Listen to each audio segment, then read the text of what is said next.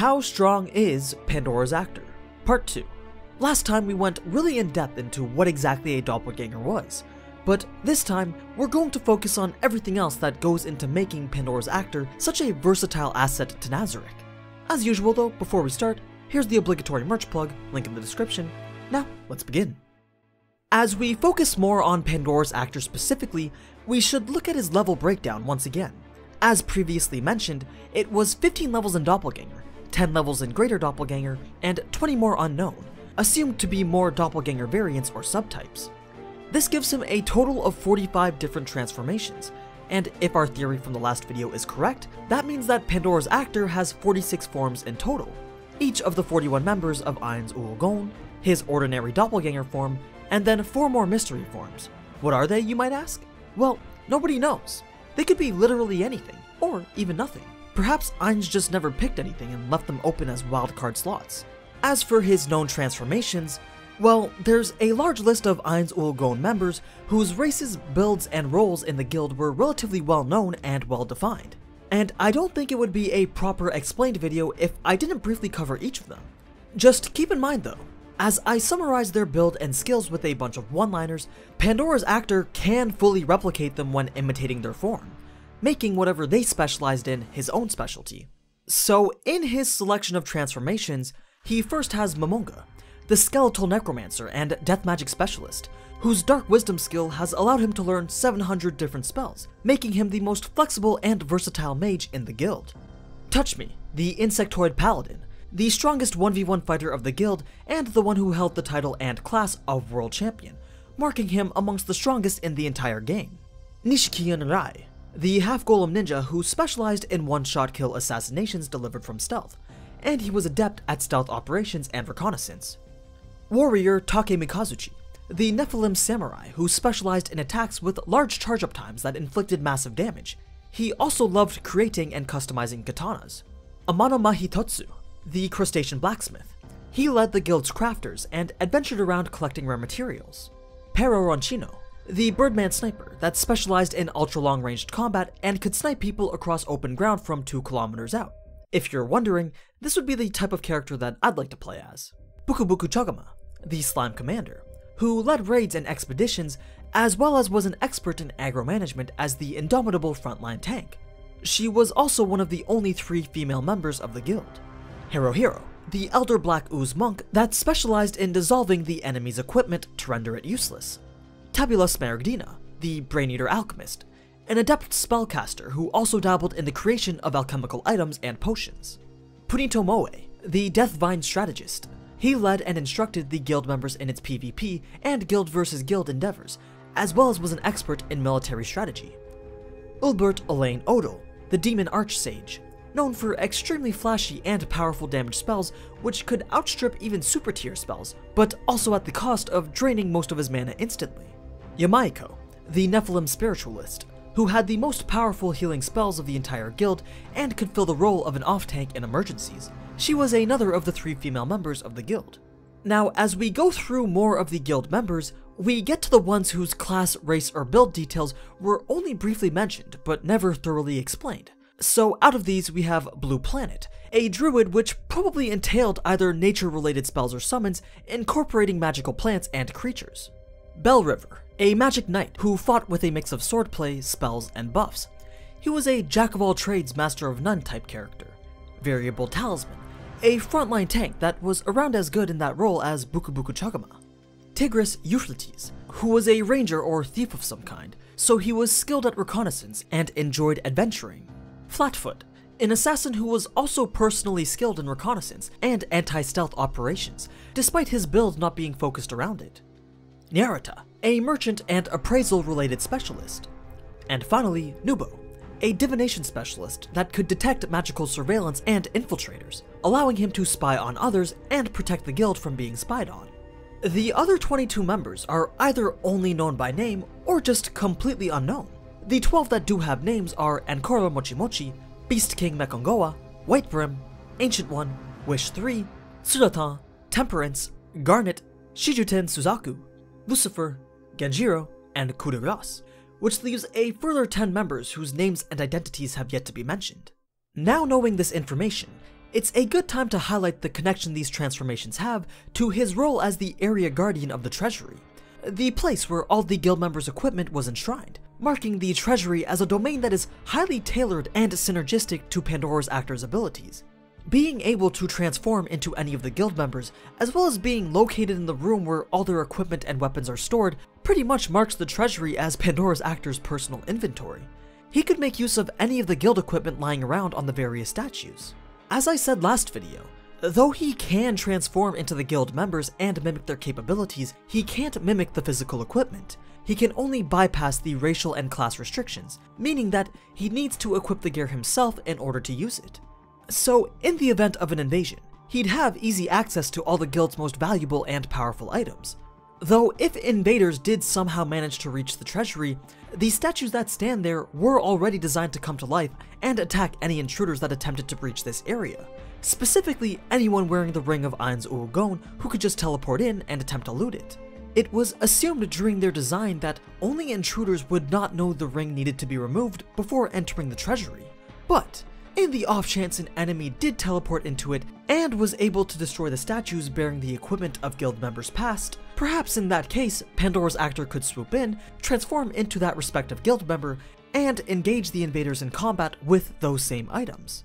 It's not like he wouldn't be proficient with these items either. Remember, Pandora's Actor knows everything about every item in the treasury, including their capabilities and how best to use them. So basically, the home field advantage he gets from being in the treasury means you really don't want to fight him there.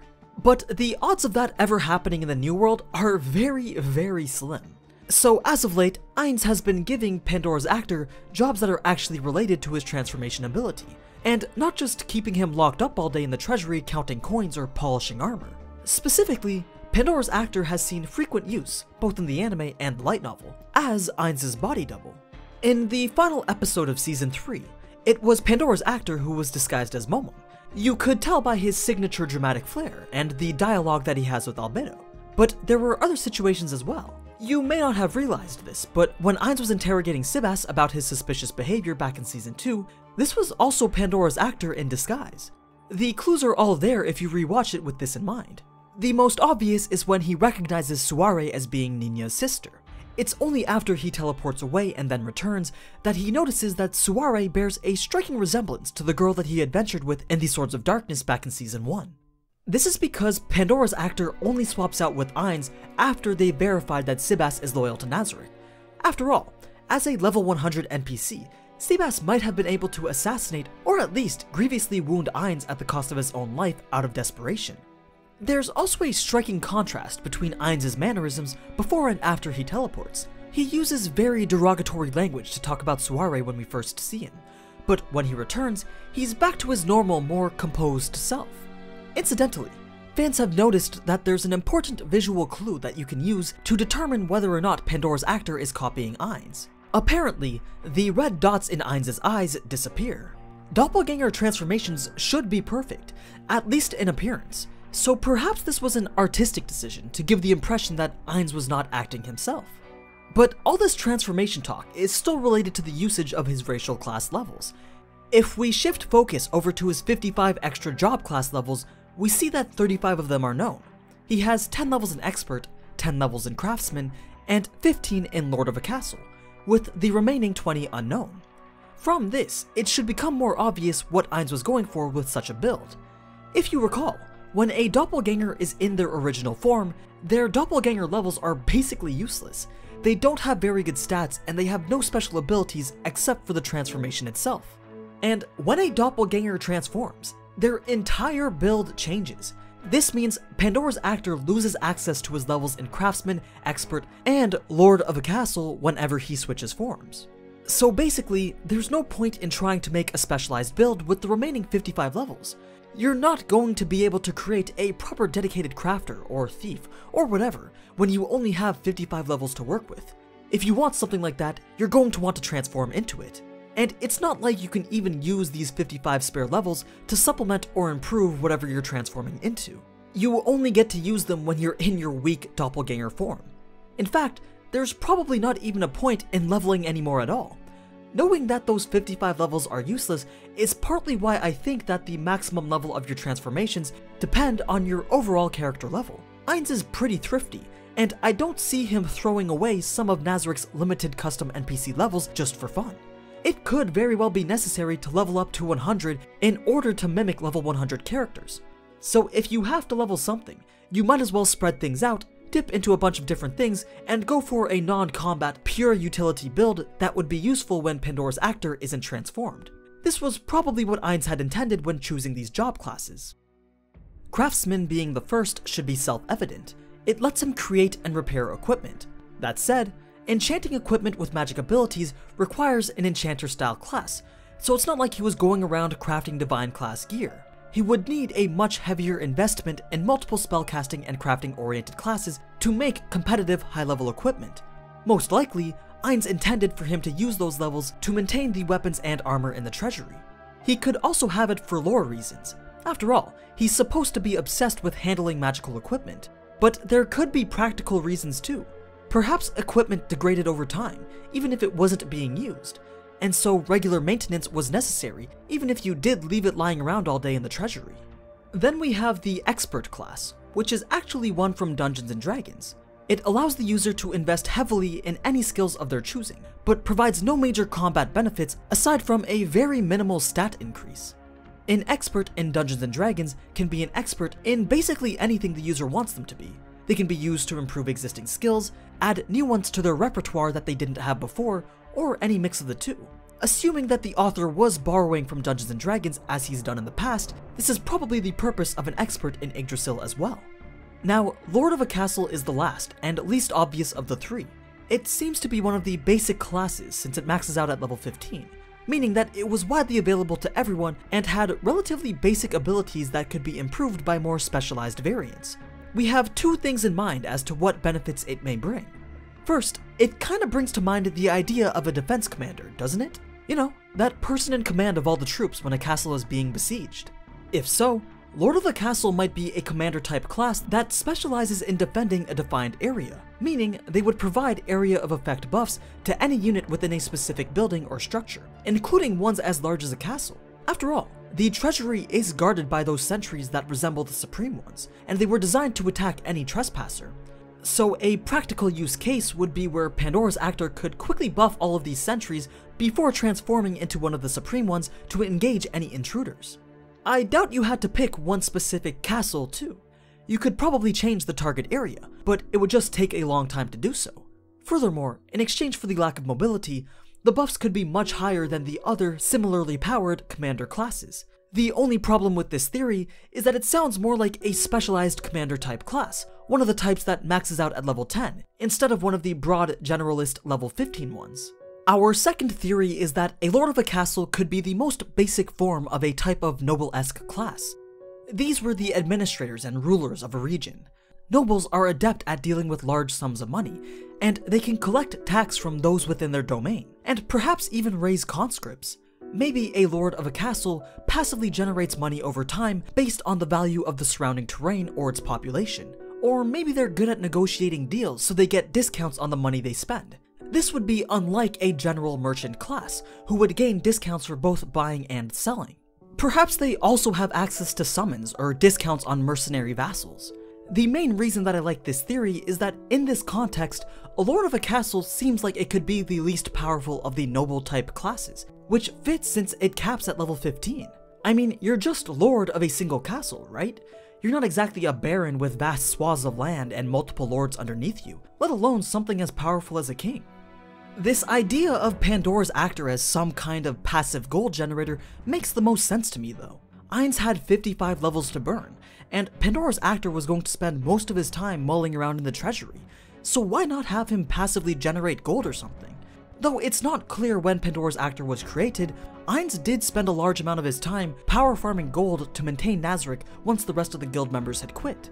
Maybe he thought that Pandora's Actor could help lighten the burden and generate some gold on his own. In fact, this might explain where those other 20 levels went to. It's not unreasonable to think that he spent 10 levels each on other lord classes in order to generate more gold. Or in general, there should be classes related to gaining, handling, or saving money. And you'd think that as the treasurer, Pandora's Actor should have levels in those classes. So in a nutshell, when Pandora's Actor isn't transforming into one of the Supreme Ones, he's repairing equipment, spending money at a discount, and maybe even buffing others or producing small quantities of gold out of thin air.